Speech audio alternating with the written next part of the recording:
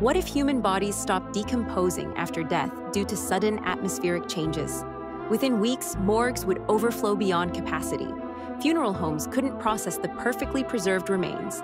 But the real impact would hit forensic investigations. Every toxicology test would remain viable forever. DNA evidence would never degrade. Cold cases from centuries ago could suddenly be solved with fresh evidence. Families would never find closure through natural decomposition.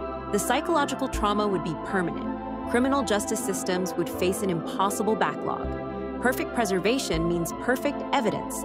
Every fiber, every fingerprint, every trace of violence would remain intact indefinitely. Murder cases would pile up like frozen time capsules, each one waiting for justice. The most chilling realization: every victim would become eternal evidence. Society would have to confront death differently. No peaceful return to dust. Just endless, perfect preservation of every crime ever committed.